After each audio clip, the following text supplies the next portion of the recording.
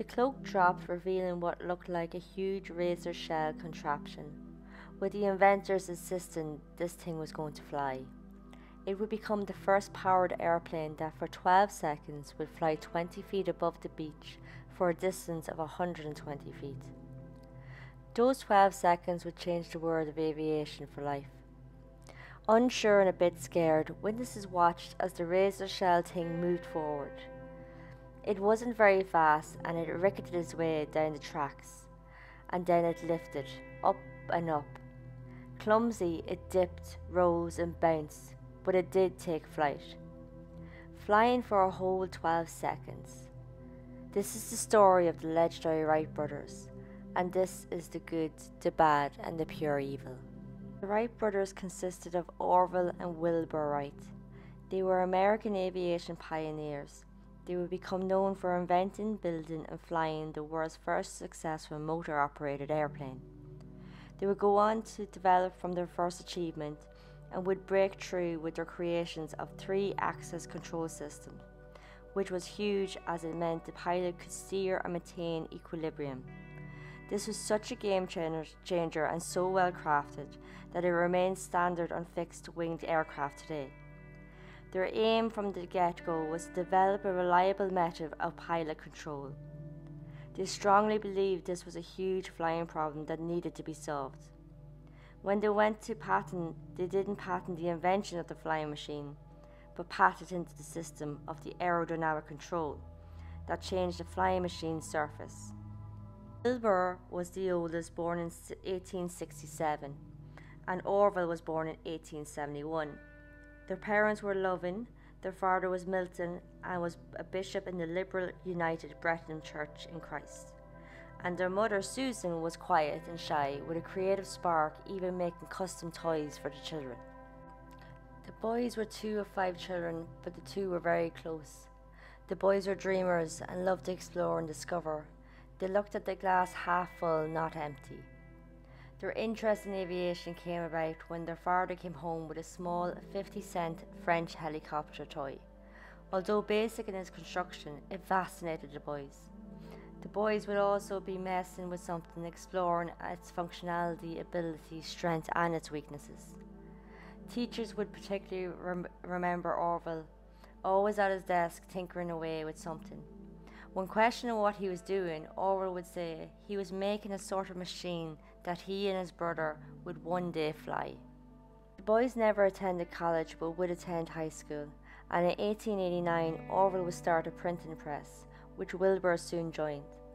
The boys would go on to open a bicycle shop in 1893, which was called the Wright Cycle Company in Dayton.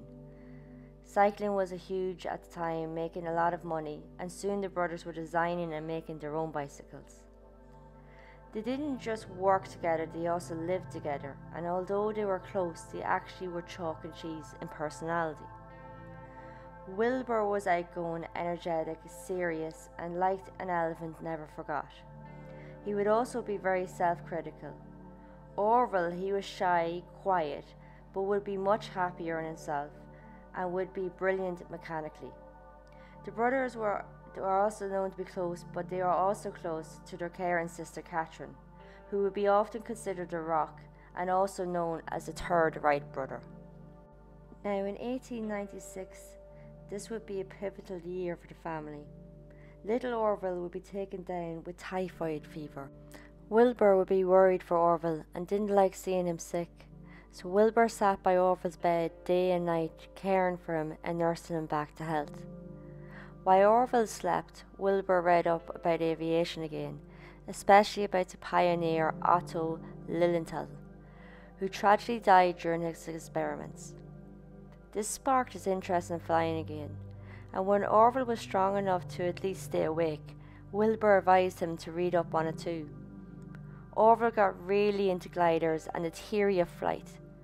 The brothers took the interest further, studying the original flyers that weren't man-made but nature's creations, birds. They studied them intensely because they believed birds held the secrets of flying.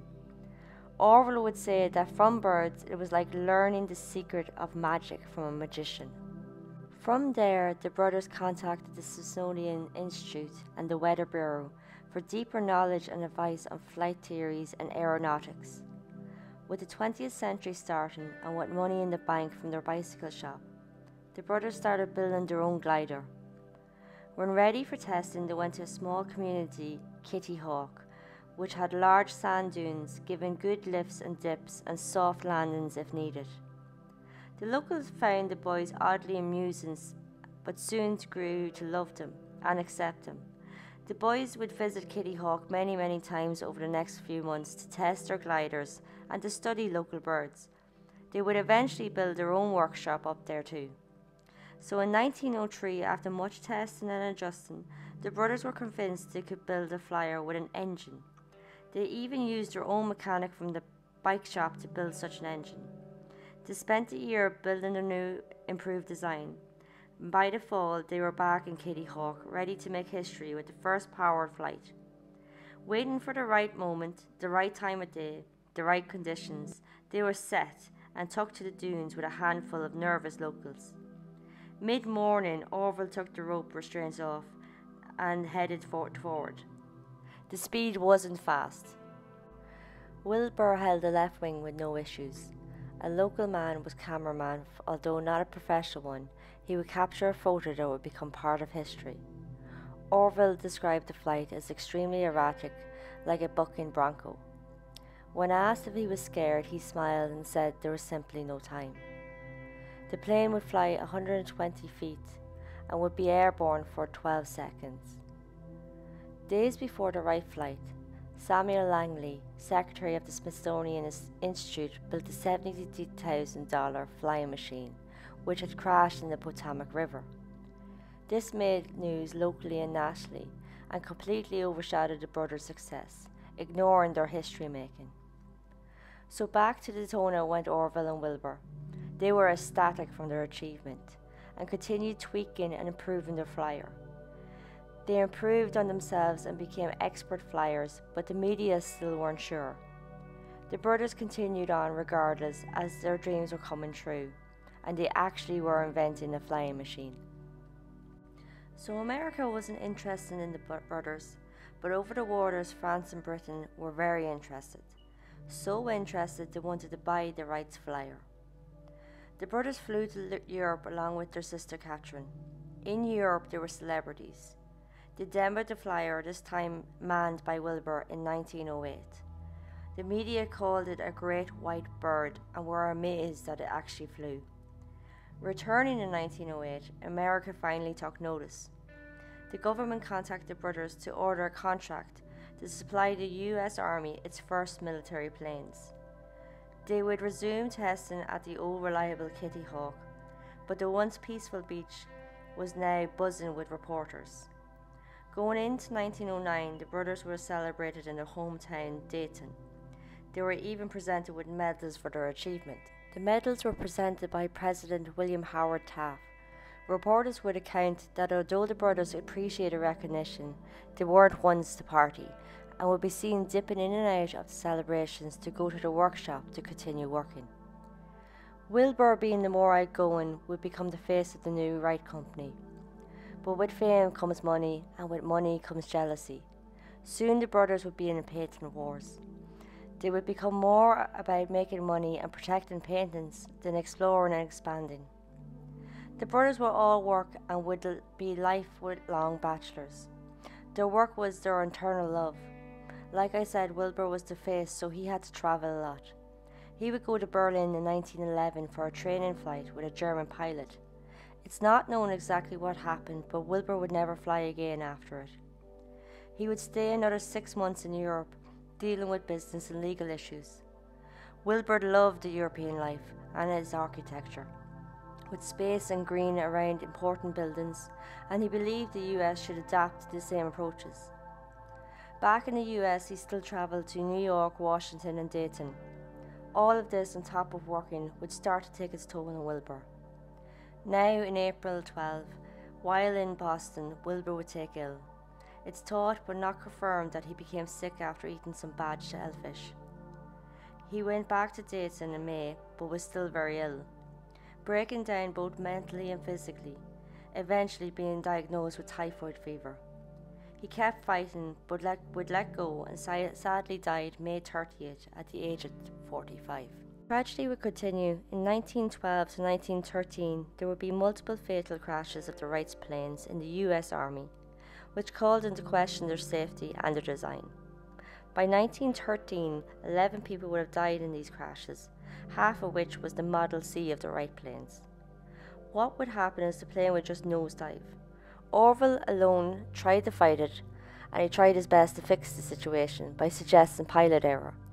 He did cooperate with the Army to try at least solve this by installing very basic flight indicators, so the pilot could at least avoid climbing too steep.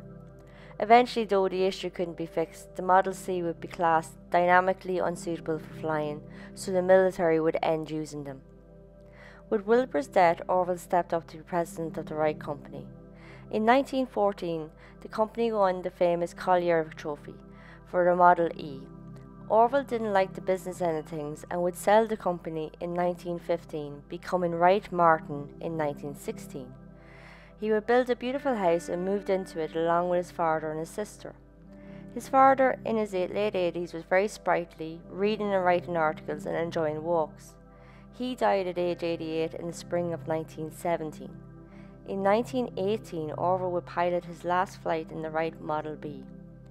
He would retire and become an elder statesman of the aviation on such committees like the National Advisory Committee for Aeronautics and also the Aeronautical Chamber of Commerce.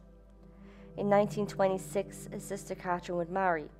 Orville would be anything but happy about this. He was fuming and upset, and he wouldn't attend the wedding, and didn't speak to her again until her dying days in March 1929.